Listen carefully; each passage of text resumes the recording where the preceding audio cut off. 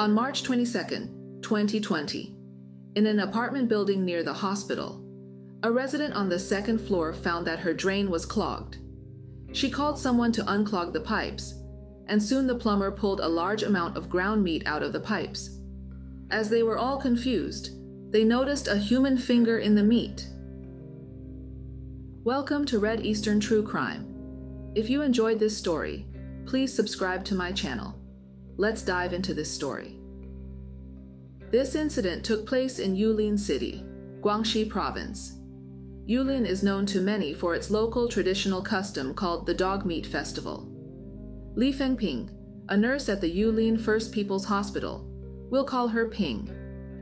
Born in 1995 in a rural area of Guangxi Province, she is the eldest of 4 children in her family. When Ping was young, her mother fell ill and needed medication for years, making it impossible for her to work. Her father worked in the city to earn money to support the family. The entire family lived in a small, dilapidated house with very basic furniture. Ping was mature from an early age and helped her parents take care of her younger siblings. To start working and making money sooner, and to improve her mother's health, Ping decided not to go to college and instead chose to study nursing at a vocational school with a shorter program. In 2017, after graduating, Ping got a job at the Yulin First People's Hospital through campus recruitment. New nurses at the hospital must train in all departments for about 3 years before getting a permanent position. During this training, the salary is about 3,000 RMB, approximately $450. Once she becomes a formal nurse, her salary is expected to increase to about 8,000 RMB, approximately $1,200. Ping rented a small rundown house near the hospital for about $50. Her busy work schedule at the hospital made it difficult for her to visit her parents, except during the new year. One day in June 2018, while working the night shift at the hospital, Ping was chatting with a colleague who recommended a mobile game called Lucky Airship, which is essentially an online lottery. Ping immediately downloaded the game, and after installing it, she found that it didn't require an ID or phone number to register. You could place bets right away, and the gameplay was simple: just guess the numbers. If you guessed correctly, you won. If not, you lost. When placing bets, you could choose the multiplier, and there was no upper limit. The rules were very simple. There were 10 sets of numbers, each set producing a number between 1 and 10. As long as you picked all the even numbers, or all the odd numbers, you would always get some of them right. In the beginning, everyone would definitely win a few rounds, but that didn't mean they would make any money. The odds of winning increased as you played. The colleague who suggested the game to Ping played with small amounts, sometimes winning only 1 or 2 RMB. One time, however, she lost 100 RMB in a single round, about $15, so she uninstalled the game. But Ping became addicted and couldn't stop playing. After spending her own salary, she started borrowing money from her colleagues, using the excuse that her mother needed cancer treatment, and she needed money for exams. She promised to pay them back, and sometimes she did.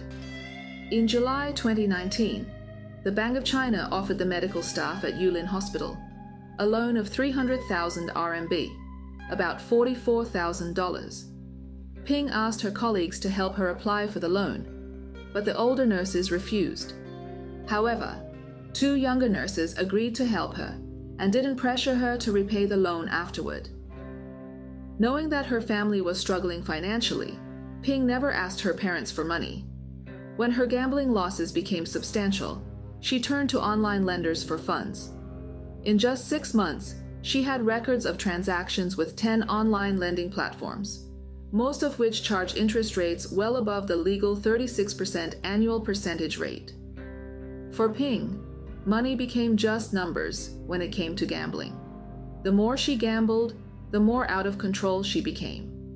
Sometimes she would spend tens of thousands of dollars in a single day, losing as much as $10,000 at a time. But there were also times when she would win some of the money back. with the most she ever won being $15,000 in a single day.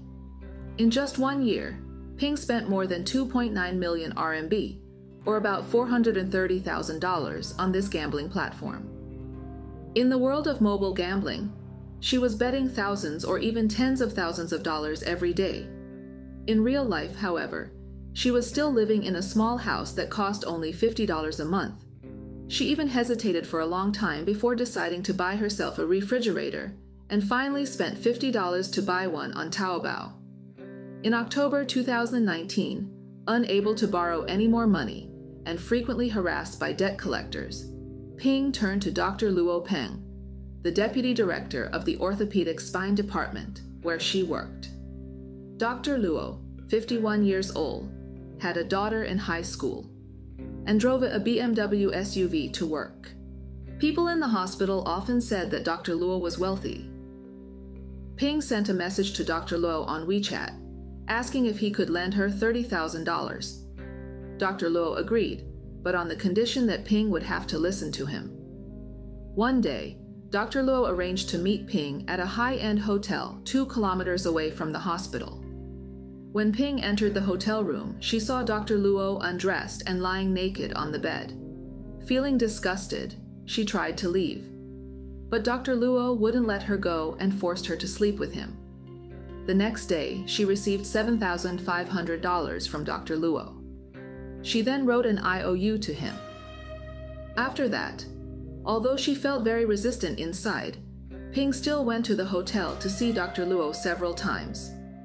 It wasn't until early March 2020 that she finally received the full $30,000. Dr. Luo continued to demand that Ping meet with him regularly and verbally threatened her several times, saying that if she didn't comply, he would expose her situation and cause her to lose her job at the hospital. He also claimed to have connections with the police and prosecutors and warned that no one would help her. He even threatened to harm her sister if she turned him in. Ping had worked hard to move from a poor rural area to the city, and her job as a nurse meant everything to her. She was also afraid of Dr. Luo's possible retaliation against her family. Feeling depressed and helpless, she even contemplated suicide. Starting in January 2020, she swallowed more than 80 sleeping pills in 1 month. The second time, she turned on the gas in her room and slept through the night, but it didn't work. The third time, she took 2 bottles of insulin from the hospital and injected herself with 800 units. Despite 3 attempts, Ping couldn't end her life. In March 2020, Dr. Luo couldn't get a hotel room because of the COVID-19 policy. He asked Ping to rent a house near the hospital, and he would pay for it. So Ping rented a very old and shabby house. On the night of March 20th, a drunken Dr. Luo arrived at the house, immediately took off his clothes, and repeatedly demanded that Ping sleep with him. Ping was playing a mobile game and didn't want to deal with Dr. Luo. So Dr. Luo began to insult and threaten her again. After that, Dr. Luo fell into a deep sleep. Listening to Dr. Luo snoring, Ping, who was sitting on the bed, felt extremely disgusted and humiliated. The more she thought about it, the angrier she became. Then she searched on Baidu, a Chinese search engine similar to Google, for "What do you do when you hate someone a lot?" She found an answer that said, "Make him disappear." Then Ping searched for how to use weakness to overcome strength. In the end, she decided to use a data cable. At 1 a.m. on the 21st, Ping grabbed a 1.5-meter long data cable within reach, wrapped it around Dr. Luo Peng's neck, and pulled tightly. Dr. Luo suddenly woke up and struggled. They both rolled under the bed, with Ping still holding onto the cable. A few minutes later, Dr. Luo became unresponsive, and Ping checked his carotid artery and found no pulse. Subconsciously, Ping attempted CPR, but there was no response, so she was certain that Dr. Luo was indeed dead. After that, she used Dr. Luo's fingerprint to unlock his phone and transferred 98,000 RMB, about $14,000, from Dr. Luo's Alipay account to her own debit card. However, this amount was instantly deducted by the online lending platform, leaving only $135. She continued to try to use Dr. Luo's ID and bank card to apply for online loans but was ultimately unsuccessful. At 8 a.m., Ping dressed neatly, went to the hospital on time, and returned to the rented house after work at 6 p.m. From 8 p.m. to 5 p.m. the next day, she spent a full 20 hours cutting Dr. Luo into 2,768 pieces. She thought she needed to get rid of the body as quickly as possible so that bacteria wouldn't grow. During this time, she also returned to her rented house to get her clothes, threw away her blood-stained shoes, and went to Dr. Luo's car to look for the IOU note she had written, but it was not found. She also made sure to text Dr. Luo's wife, pretending to be him and saying he was out of town for surgery. When Dr. Luo's wife called, Ping hung up and texted back, saying he was out drinking and couldn't talk. On the night of the 22nd, Dr. Luo's wife thought this was odd and called the hospital to check, only to find that Dr. Luo hadn't been to work for 2 days and hadn't had any surgery. She immediately called the police. On the afternoon of the 22nd, after 20 busy hours, Ping went to the hospital for her night shift. Her downstairs neighbor noticed a clogged drain and called a plumber. When the police arrived, they found more human flesh in the drain. Suspecting the third-floor apartment, they broke in and discovered a pot and black plastic bags of boiled meat. The police quickly identified Ping as the prime suspect. That same evening, as Ping was returning home from work, the police arrested her. The police could not believe that the innocent and fragile Ping could commit such a heinous crime as killing, dismembering, and cooking a human being. After being taken into custody, Ping quickly admitted to killing Dr. Luo. However, she claimed it was in self-defense because Dr. Luo had raped and threatened her. She had attempted suicide several times just to get away from Dr. Luo. After investigation, the police found evidence of her suicide attempts, but it was difficult to find evidence of the rape. On October 30th, 2020, the Guangxi Provincial Court found Ping guilty of premeditated murder and theft, and sentenced her to death at first trial. Ping appealed the verdict.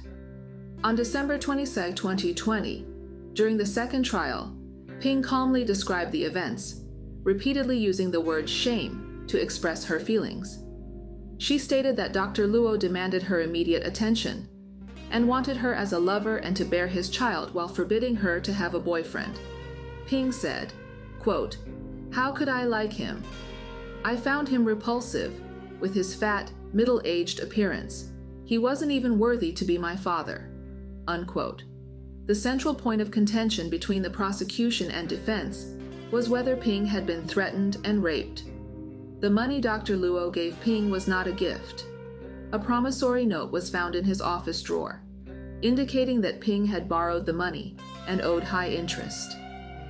The court concluded that Ping went to the hotel voluntarily and willingly let Dr. Luo into her room on the night of the incident, so the rape claim was not valid. On August 20, 2021, the Guangxi court upheld the death penalty in the second trial. Ping's father, in an interview with the press after the incident, expressed his belief that Ping had committed a crime, but that the man involved was also at fault, and that the court's sentence against Ping was too harsh. He described Ping as the pride of the family and a role model for her younger siblings, noting her caring nature and excellent academic performance from an early age. He had hoped that she would settle down in a stable job at a hospital and eventually marry someone from the city and move away from the impoverished rural life. He couldn't understand how his frugal daughter had accumulated nearly $500,000 in debt. Ping, with her hair tied back in a ponytail, looking like the girl next door, got caught up in online gambling and couldn't get out. Refusing to accept a life of poverty in the real world, she tried to change her fate through a trap-like gambling game, losing a lot of money and even unwilling to stop, even at the cost of her own body. To a man twice her age made her disgusting. In 2016, the Chinese government began to regulate the online lottery industry, as many illegal platforms and the ease of buying lotteries online made it easy for people, including minors, to become addicted. Now, online lotteries have been completely banned. What are your thoughts on this case?